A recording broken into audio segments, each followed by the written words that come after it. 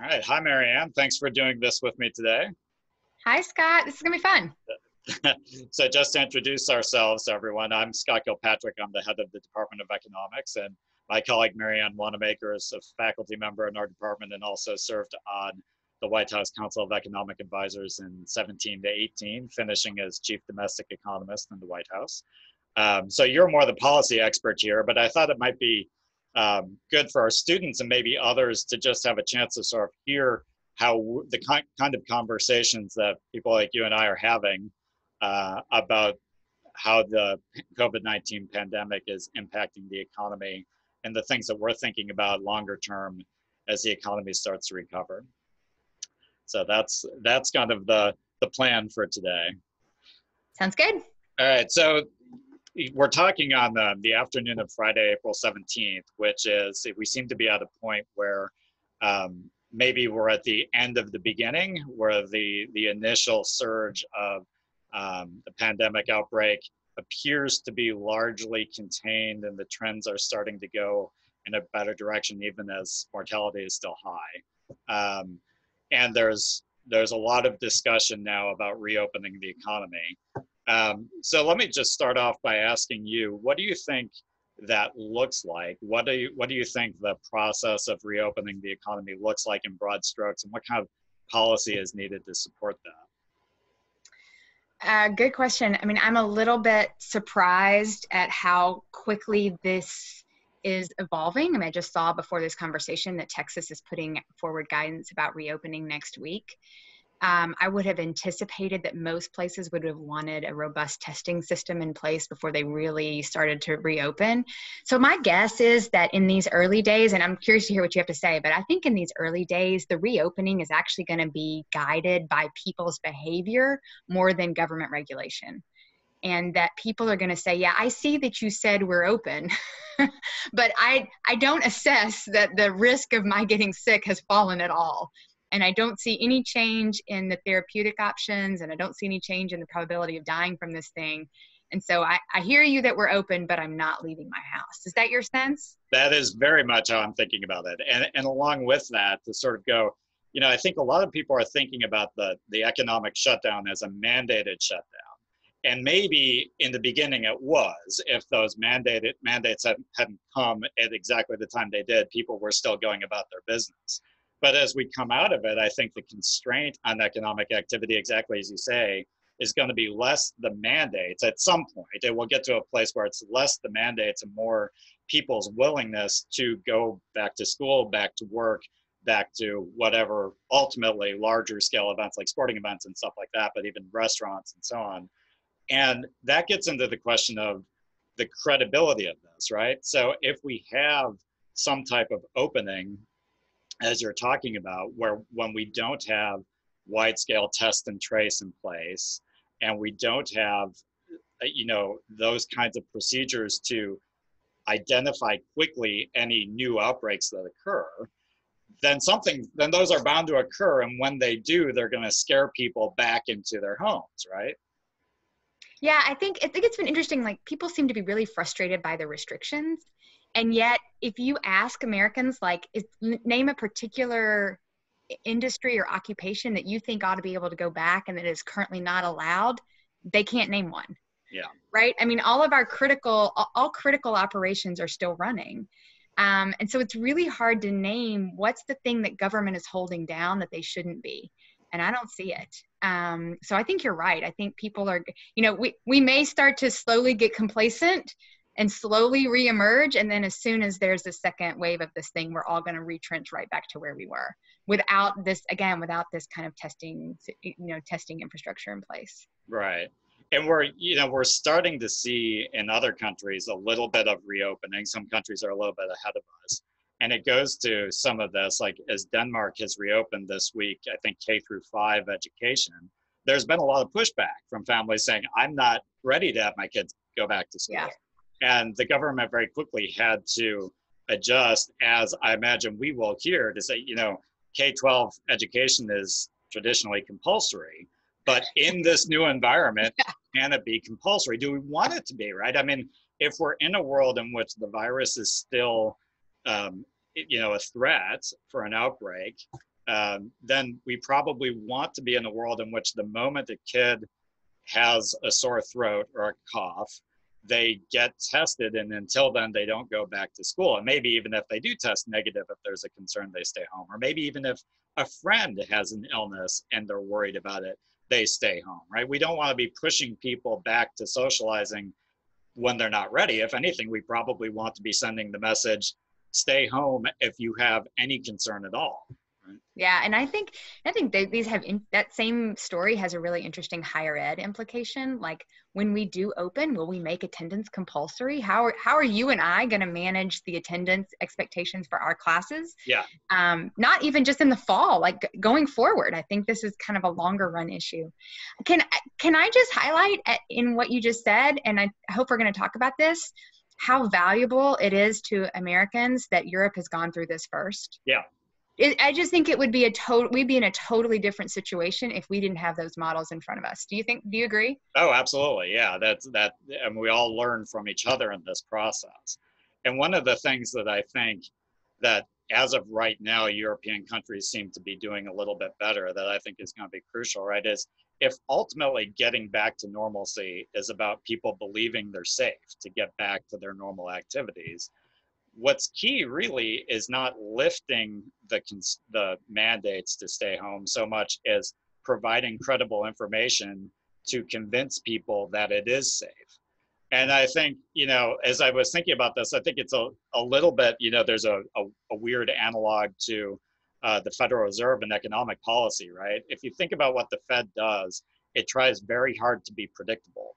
It makes very transparent what data they track, and to a large extent, how they're going to be looking at that data, what types of changes in the data they may see would drive a policy change. I think, in a perfect world, there's going to be a lot of local and state level discretion. There are going to be a million small decisions to be made, but you'd have a framework starting from the federal level, from the CDC or something, saying, here's the data that we're tracking.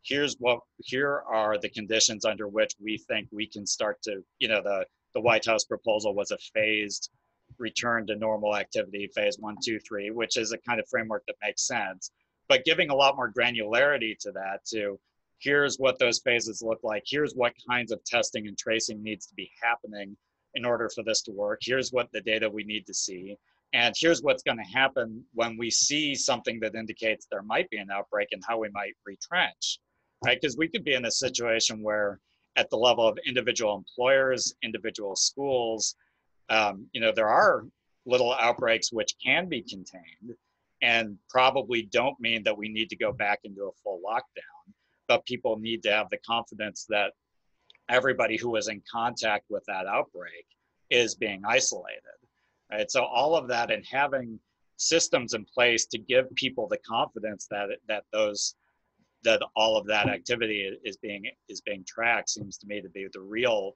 work of policy right now. When you were saying that about about the Federal Reserve, I thought you were going to go a different direction, which is I thought you were going to tell me that this was the real advantage of kind of federalism, even in Europe, right? That if all of Europe has the same policies, then you don't get this experimentation from which America can learn, right? And so the fact that all of Europe has a different policy in every country is actually super helpful for us, right? I mean, because the UK deviated from the rest of Europe in their initial response, we all learned something super valuable.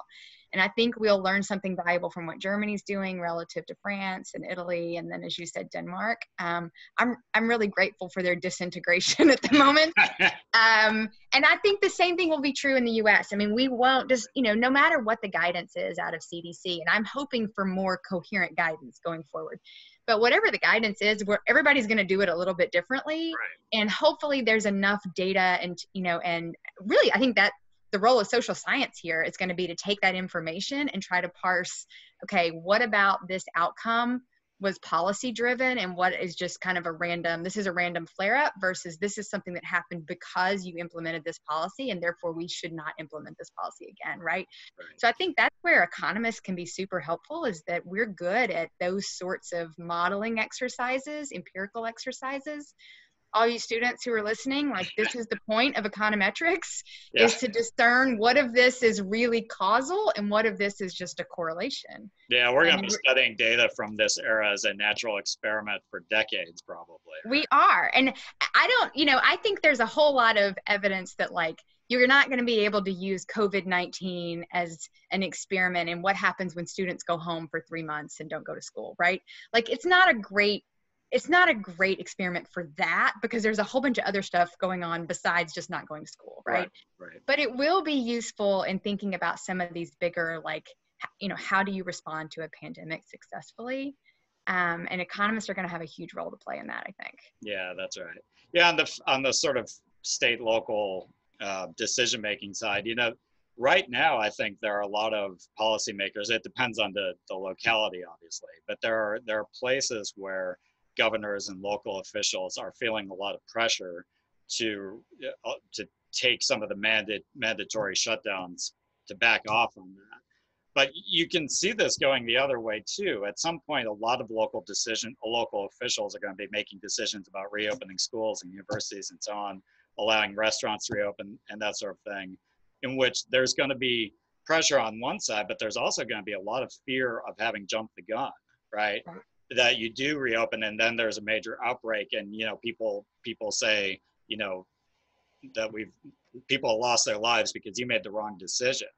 And that's where I think I know if I were in the unfortunate position of having to make some of those decisions, I would want a background coming from the CDC or elsewhere, giving me the guidance on here are the criteria you need to look at, and here's how these decisions should be made, so that it gives you a basis to justify that decision and feel a little bit less out on a limb as you make those decisions. Well, and what's true for policymakers in that dimension is also true for employers. I mean, what employers are really pining for right now is some rule that tells them when they can compel their workers to come back to work and when they cannot, because they are exposing themselves. If they don't have that, they're exposing themselves to a huge amount of litigation going forward.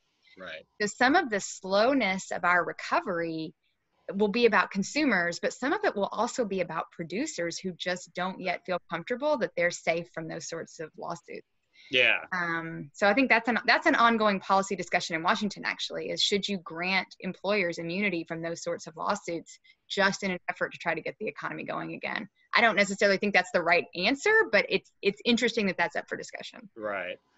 Before we talk more about the labor market, let me ask you one thing kind of related to the big picture. So one thing that worries me, and again, this is a little bit thinking relatively to European countries that are maybe ahead of the curve on us, relative to us, is basically the healthcare situation in the US. And, if we get to a place where it's critical that we're trying to encourage everybody at the first sign of any infection or contact with somebody who's infected to get tested. One thing that worries me is whether people will be compliant with that, right? Because if I either have very limited health insurance or worry about losing my health insurance in the future, if I'm a young, healthy person and I just get a little bit of a cough, right? Is it in my interest to go get tested, right? If I'm not suffering serious symptoms myself, or maybe I'm totally asymptomatic, but I know I could be carrying because I encountered somebody who was, it's essentially a contribution to the public good to go get tested, right? Because I could face some serious negative consequences, especially if I'm worried about the medical bills, if I encounter them, if I worry about having then been diagnosed and having a pre-existing condition when I go to get insurance in the future, if we end up in a place where infection with COVID-19 is found to be associated with higher risk of kidney or lung issues in the future, which is possible, right? So it's possible to imagine reasons why people would be gun shy. Should I not be worried about that, or what do you think? Well, I hadn't thought about this from the perspective of the pre-existing conditions line, that if I do this and then I turn up positive, then going forward I'm harder to insure. I mean, at the moment we still have, imperfect as it is, we do still have an Affordable Care Act system that does not allow insurers to to discriminate on the basis of pre-existing conditions. You know, again, not perfect, but that is still the law of the land. So I guess I'm less concerned about that particular angle. And I'm glad that we've moved, you know, if you remember at the beginning of this, what people were saying was the test is covered. If you go to the doctor, the test is covered. And it's like, well, okay, well, what if I go to the doctor and they say, oh, I know you don't have COVID-19, you've got something else. Right. Okay, then am I going to get charged for the visit? Because I thought I had COVID-19, but they knew immediately I didn't, so there's no test, right? So I think we've mostly moved away from that, and now it sounds like most people going forward are going to get tested in the drive-through system, where, in fact, Knox County, I think, has moved to this point already, which is just like, if you think you have it, come get tested. It's a drive-through process. You don't have to have our approval to get a test. So I think that probably goes a long way towards getting people to do what's in the best interest of the public. Yeah. You know, especially since those tests are free. Like, I really feel like we're really getting there rapidly. I guess I don't share as much concern. Okay. Yeah, good question. And remember that, like, the first person who's going to get infected, right, is people that you know and love. So you do have this incentive to try to limit the spread. Well, sure. Right? Even if it doesn't affect you, it affects somebody that you like. So, you know, I do think people will respond to that. That's true. That's very true. So let's talk about the labor market a little bit. I know you and I have talked about this before, that we both kind of share the worry about how the short run shutdowns impact firms going forward through the labor market, and what we're doing to support the unemployed and firms that shut down. So what's your perspective on how well policy is addressing that right now, and how this is going to affect the labor market going forward? I mean, I think it's been a pretty imperfect policy, but there's some good things. So one good thing, I guess, right, is that as of maybe Monday, I believe they're going to reload this PPP program. So the PPP program is the thing that small businesses of fewer than 500 employees have been able to tap into, and that program is generous in the sense that you don't have to show really that you've been, you know, catastrophically impacted by COVID-19 to take those loans. All you have to say is that these loans are going to support your ongoing operations, which is pretty straightforward, right? So most American employers of that size are going to end up tapping that fund. And it ran out of money this week, but it looks like it's going to be regenerated. So it's generous in the sense that almost every American employer of that size is going to eventually probably tap into it. So that's good. On the employee side, you know, we've done these really generous UI benefits, which now I will say they're generous, but they also are taking a very long time to reach people. And so if you filed for unemployment the week of March 24th, which was really the first major surge in unemployment claims, I think in like only 5 states are you currently getting a check for that week. And we're almost a month after that, right? So it's a really, really slow process. And in the meantime, what happens to people is that because they have no income, they end up taking, you know, high interest rate loans of some sort. So they either do a payday style loan, or they pay for things off of their credit card, right? And so people make decisions out of necessity that end up having long-term costs. So I think, you know, UI is a robust system, meaning we will eventually be able to accommodate every claim in the US through that system. And it is very generous, but it's imperfect in other ways that will have kind of a long-term hangover. And then we've talked before, and I think this is still the big unknown, is how well will people transition off of UI and back into the labor market when we start to really regenerate economic activity. And a lot of employers have said along the way that their workers were begging to be laid off because again, the UI benefits are so generous.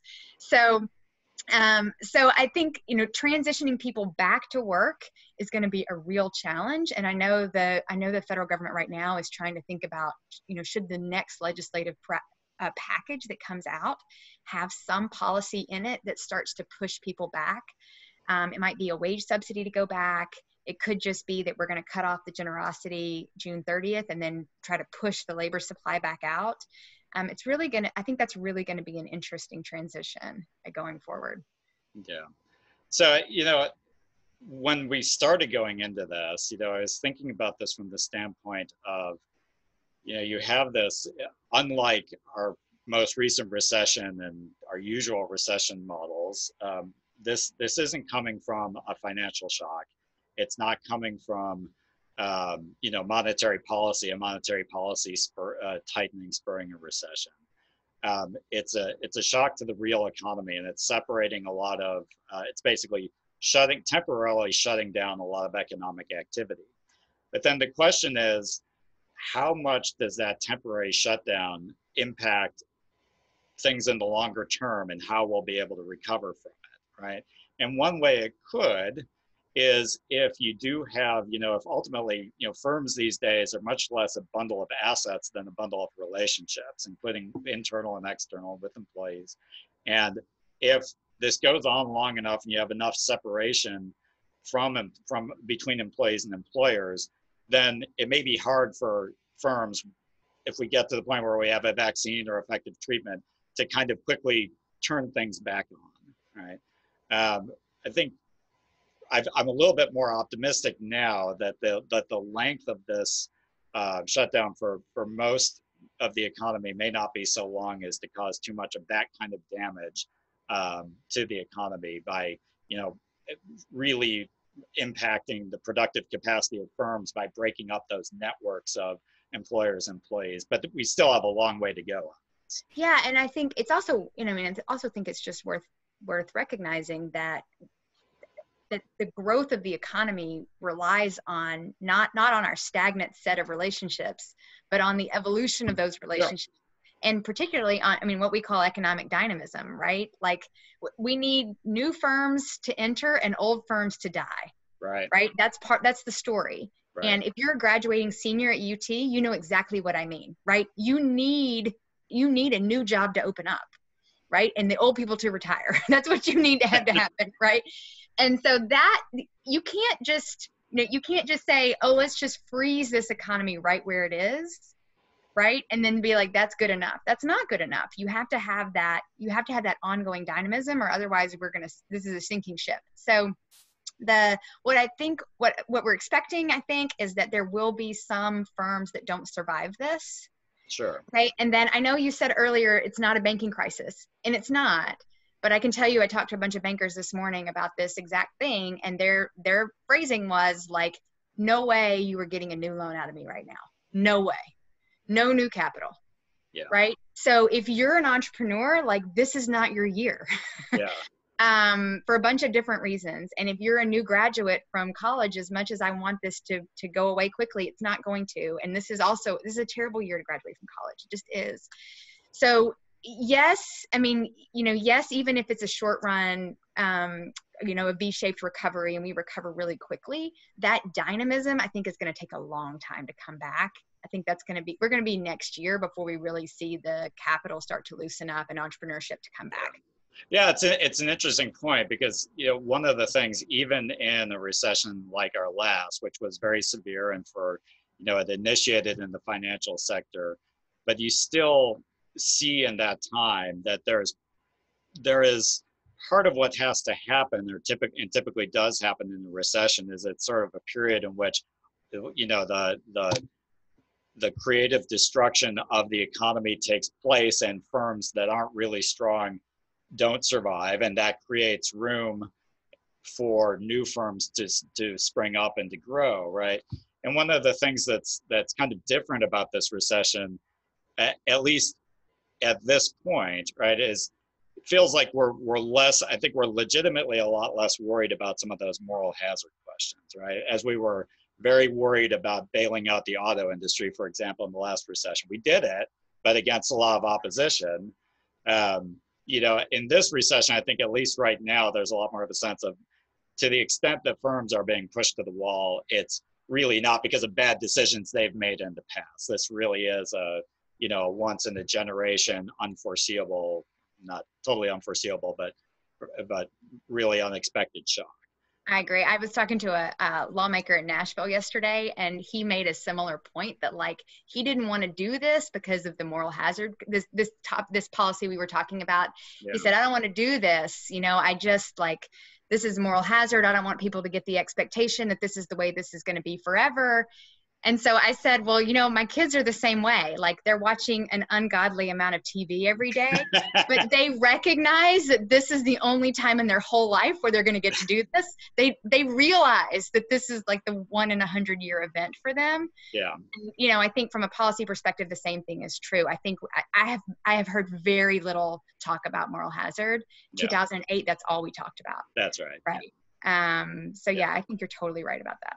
Yeah, so let's kind of, play out these sort of differences and sort of the macroeconomic effects here a little bit more. So, I take your point that, of course, the initial shock of the pandemic, which is sort of a shock to the real economy, as a lot of productive resources are shut down because of the need to distance.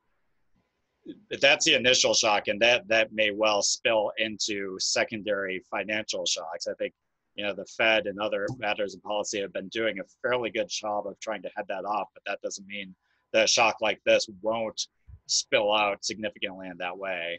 So I was trying to think about, what does that mean for policy, right? One thing that's interesting, right, is in a recession like our last, it was pretty clear that the financial crisis precipitated a period not just of negative growth, but where output was well below productive capacity. And even once we returned to growth, it was a long time before we fully returned to whatever you want to call it, the long run real GDP potential, right? One of the things that's different now is it sort of begins with at least the transitory shock to that potential output as many resources are shut down. And then it's also a little bit hard to know, especially if this goes on for a long time, where that long run potential lies, right? If there's really an output gap, or if our real economic potential has been negatively impacted by the pandemic in different ways. So, as I thought about policy in that regard, it's one of the things I think that we'll kind of see is, we'll know that we're up against our potential when we start to see inflation. Right. And I was hoping you were going to say that. Yes, I agree. Yeah. I think that's one thing that I haven't heard much in the discussion, probably not unsurprisingly, given that inflation has been for a long time and it remains very, very low at the moment. But, that's really where the conversation about the deficit spending goes to me, right? When people ask, what's the limit to this? I understand the need for a massive bailout, really a relief package for the economy right now. As you and I have talked about, it's really a relief package, not a stimulus. But what's the limit to that? How much can we spend and how much can we borrow in order to support the economy? And my reaction to that is we'll start to see the limits to that if we see it spurring inflation. So yeah, I'm coming at it from a little bit of a different direction, but same conclusion. So I think if you look at what the Fed is doing, the Fed, if you think about the Fed in 2008, they started at home plate. Okay. And then they went to first base, and then they were like, well, this isn't quite enough. We're going to do this new QE thing. So now we're on second base, and people went ballistic, right? They were like, I can't even believe you did that. How are we at QE, right? So in this event, the Fed started on third. Okay, they skipped the first two bases, and they started on third, and they started buying assets like crazy. They're intervening in every market. I think at the moment, the only question about the Fed is like, are they going to buy stocks outright? And the stock market seems to be like steadying itself, so I don't anticipate that they're going to do that. But the amount of Federal Reserve intervention is off the charts by any metric. And my interpretation of that is that the Fed thinks deflation is our biggest risk. Mm-hmm. And that they're willing to step in and effectively print money. I had somebody text me the other day and say, is this modern monetary theory? Like, are we at MMT right now? Aren't they just printing money? And to an extent they are. Yeah. Right. And I think the reason they're doing that and the reason that Wall Street is happy for them to do that, for the market to be happy for that, is that they do think deflation is the bigger concern. So if you think deflation is the default, right, that's where we would be if we didn't do anything, then you're cheering fiscal deficits. You're not scared of them at all, right? You're saying like, oh my gosh, please spend more. Right. And I think for right now, I think that's what the market is worried about, is that there's downside risk on this, not upside risk. Yeah, it's interesting though, but the flip side of that, and it's not a perfect analog, but if you think back to, the one recession sort of in our relatively recent history that was more of a supply shock, it was the 70s oil shocks, right? And those, it's complicated, but they can be interpreted as a negative shock to the real productive capacity of the economy, which spurred a period as we responded to that with the traditional, remedy of loose monetary policy and fiscal stimulus, spurred a period of high inflation, which then was fairly painful to squeeze out of the economy, right?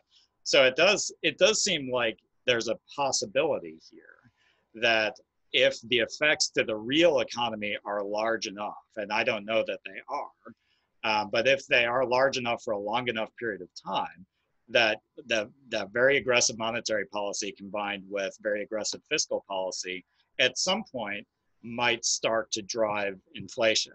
Now, my perspective on that is great. We've been in a period in which we've kind of been trapped against very, very low inflation and this sort of secular stagnation story. It's not a terrible thing if we pull ourselves to a little bit higher level of inflation, if it goes to 2, 3, even 4%, as we pull ourselves out of this. That wouldn't be a terrible outcome. I would much rather see policy being willing to take a little bit of risk on inflation rather than being overly worried about the impact of the deficit spending in this environment. So I think ultimately that what you're saying comes down to, is this a supply shock or a demand shock? Yeah, or and it's both. And right. which one of those is bigger, right? Yeah. So here, like from the labor market side, this is the way I've been thinking about this. So in the first 2 weeks of the crisis, the conversation we were having was who can work at home and who can't. Mm-hmm. And the people who can't work at home are the ones who are going to get laid off. And people who can work at home are not. Do you remember having that conversation? Yeah. We had that conversation in the last 2 weeks, because now it's not a question about supply side. Right now, it's a demand side question. Yeah. I mean, my attorney's sister can work from home, but there may not be any demand for what she does, right? And so that's, to me, like if you just look at the labor market data, the unemployment insurance applications now more closely mimic the overall population shares in all of these industries, and it doesn't correlate with who can and can't work from home. Okay, so I'm viewing this as we have quickly moved from supply shock to demand shock. Now, as we get back to normal, will the perpetual issue here be a supply side issue or demand side issue? So the way I've been thinking about that is, who do I expect to still be unemployed in a year? Mm-hmm. Okay, where do I think we're gonna still see weakness? And the people I think are still gonna be unemployed in a year are demand side issues, meaning that people are not gonna fly, they're not gonna travel, they're not gonna go to hotels, they're not going to massive sporting events. It's gonna be demand side stuff. And, so I still think the risks are larger on the deflation side, but, I could be wrong. I will say that I did that this week. The University of Tennessee at Martin, so part of the UT system, announced that they were cutting the price for summer school. Mm-hmm. And, the deflation, like alarm bells went off in my head of like, okay, this is what it looks like. Yeah. Right. To have massive deflation. Yeah. And gas is $1.25 a gallon where I am. So. Yeah. No, I totally agree with you. I think the short run, that is much more the risk. What I was getting at is more the question of what are the limits of how much we can borrow to manage the relief effort through this period. And also the Federal Reserve's policy as well, right? What constrains that? Can we just keep financing ever larger, if the pandemic doesn't abate, if we do suffer additional waves and we keep going back to widespread closures and we keep having to, provide support to large share of the population unemployed, if that goes on for a long, long time, and those relief efforts are financed by deficit spending, at what point, what ultimately constrains that? And I think that's where we would see that. If we really were, if the extent of what we can borrow were being constrained that's where we would start to see that, as we would be running up against inflation. But I agree that that's certainly very unlikely in the short run. And honestly, it's something that would indicate, a very aggressive policy if it happened in the long run, but it could ultimately. Yeah, the other thing, when people talk about deficit spending, the other thing that always comes up, it's not just inflation, it's also like, at what rate will borrowers have appetite for this, right? So the more you borrow, the more borrowers are going to demand in terms of an interest payment, right? Right. So but I think that the good thing about this being a global pandemic, right, is like people who are lending you money don't have any great options right now, right? Like every economy is in shambles. So because it's not a U.S. specific thing, I don't anticipate that the market's going to say, well, I'm only going to finance more of this at a higher interest rate. I just don't think we're going to see that. Right. And the world came into this, some people look at it and say we came into this with unprecedented high deficits and high debt, but a different way to look at it is we came into it with unprecedentedly low borrowing costs for both the U.S. government and other governments, right? Yeah. And they've only approaching zero. Right. And and they've only gone lower through the first stage of this pandemic, which suggests that even as the market sees government borrowing expanding greatly, it sees the supply of loanable funds that people want to loan to governments actually increasing even more so. Yeah. That doesn't seem to be a constraint, at least in the near term. I agree. Why don't we finish by talking just a little bit about the very long-term question of how the COVID-19 pandemic may affect global supply chains and global economic integration. So we've chatted about this a little bit. You hear, unsurprisingly, we hear discussion now of should we allow ourselves to be in the future dependent on, for say, medical supplies on international supply chains? Should we allow ourselves to be as exposed as we are to shocks to world trade from China or elsewhere? So what's your sort of initial reaction to how this is going to affect the global economy and global economic integration once we're past the pandemic period? So in a scenario in which we get to a vaccine or other very effective treatment, the direct effects of the existence of the virus are no longer serious, but is there a hangover from this?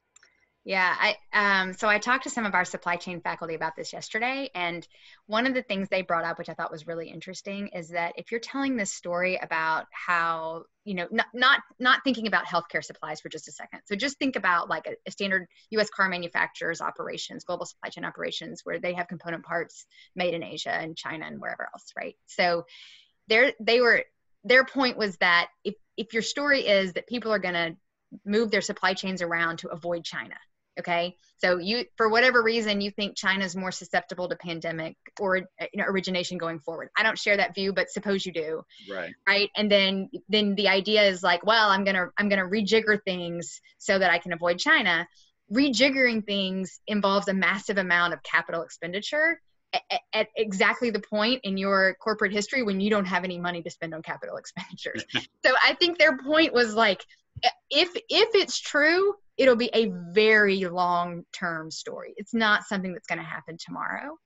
And then the other thing I think, just from that sort of supply chain perspective is this thing's not over, right? And so if your story is like, gosh, China got hammered, and if you had factories in China, then you were waiting for 6 weeks for part, before you make a decision about undoing your supply chain and moving it around, you want to think about how every other country has dealt with the same issue. And we're seeing a resurgence in Singapore. We're seeing, so it's not obvious that there's some country outside of China that dealt with it better than they did. And it's certainly not obvious that the US is going to end up being better on this front. Right. So maybe you want to leave China, but it's not clear where you would go.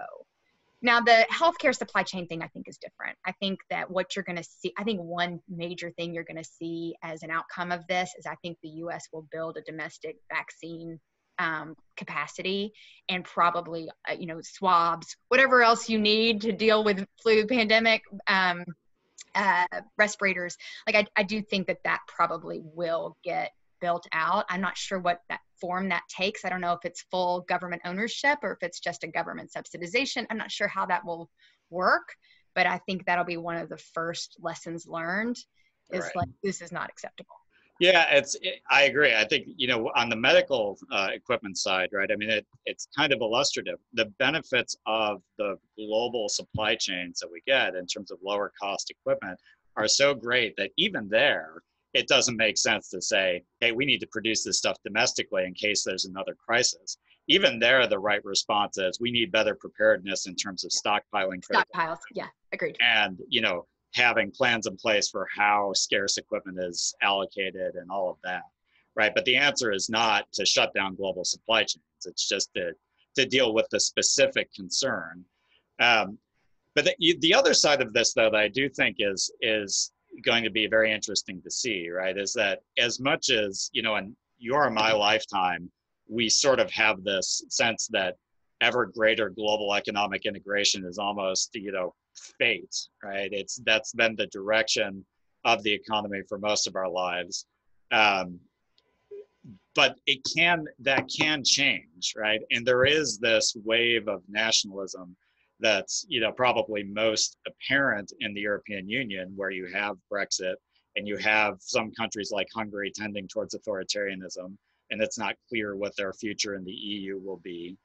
And what it does suggest to me is that it is possible, even at significant economic costs, and I'm using Brexit as the main example of this, for populations to decide, I don't care if it's very costly to retrench. There's something at stake here. I think in Brexit, maybe a sense of national identity that they feel like is being compromised by that kind of integration. And even if people believe that there will be significant economic costs of retrenching, that doesn't mean it'll never happen, right? There is a scenario in which, much as we did during the Great Depression, we move towards isolationism. I'd like to think the more likely scenario is more what happened after World War II, where we recognize that it isn't effective in the long term, and the answer isn't isolation, it's integration. It's building the institutional support to go along with the economic integration that's taking place. But it could go both ways, and probably will go both ways at different places. I think, one of the things I've been thinking about is how far would it take you on just on a pure like spread of pandemic dimension, okay? How far would it take you to undo global supply chains? Mm-hmm. Is it the movement of physical goods that has made us so susceptible to the pandemic? And my sense is actually that it's not, that it's the movement of people. Right? And why do people move? Well, some travel between the US and China is related to physical global supply chains. And I understand that. But there's also a ton of movement back and forth from China that's related to trade and services. Right? Education. Absolutely. The higher ed in the US draws a whole bunch of travelers back and forth across the ocean. And so if our retrenchment is just about, well, we're, all the car manufacturers are going to have domestic component production, that's one thing. But if by retrenchment you mean that the services trade is also going to shut down, there's no way. Right. And so I've been trying to think like, which of those things is more important? Or if we did shut down the goods trade, what part of the pandemic risk would we be avoiding? And my sense is not much. And the sort of retrenchment that would actually protect us is just completely infeasible. And even that wouldn't protect us more broadly from the various challenges that a country like China poses, right? So yeah, it doesn't go very far. As I thought about this, what's striking is that it's in both our interest and I think countries like China to build those institutions of trust, right? Part of the story here is that the initial stages of this virus, whatever its origins, weren't immediately clear to the US and other countries as quickly as perhaps they should have been, whatever the reasons for that are, right? The more we're exposed, the more that we need to trust that when something like this happens, that will get that information will flow quickly and honestly about it, right? And that's the, and I think trade more broadly, all these issues of security, right? We will be more, one way to address these concerns is to get to a place where we're more comfortable with that economic interdependence, because we have a greater level of trust between our countries, right? We don't worry too much about our economic interdependence with Canada and Mexico, or for that matter, Germany or the UK, because of that level of trust. And to some extent, because we feel like our objectives are more aligned, right? And you may disagree with me about that, but I feel like we are a long way from that sort of relationship with China. And no. I've been hearing these statements about, gosh, it takes a pandemic to make us realize how important properly functioning government is. I think that's true. I think that's going to be one of the long-lasting implications of this, is that people are going to appreciate that, you want your public servants to be incredibly competent. But I also think that same argument applies to these kind of international organizations, including the WHO, but not just the WHO, right? Where we've just been kind of blasé about their function and whether they're acting in our best interest. We've kind of ignored them, more or less. And I think that's another thing that's going to come back, is like, if we're not going to disintegrate from the rest of the world, then these organizations, again, have got to function. There's got to be some serious competence. And I think the evidence for right now is that they're not functioning very well. So I think that'll be another long-term effect. I think that's right. Do you think we'll be spurred to reinvest in those institutions, or? I think we are right to demand reform. Yeah. And I've thought that before the pandemic started. So when I was at the most of what I said today has been informed by that experience at the White House. But really, one of the things that became super clear to me was that many of these kind of multinational organizations are not functioning in our best interest. They've been captured in one way or another. WHO is an example. The OECD is another one. We are spending a ton of money, and it's not clear that the goals of that organization line up with the goals of the United States, broadly speaking. So I do think that there will be a revisit of all of those relationships. And I think there should be. Yeah, that's interesting. Okay, well, maybe that's a good place to end this. Thank you so much for doing this with me. It's been fun. It was fun. I hope we'll be in person sometime soon. I do too. Thank you. Thanks, Scott.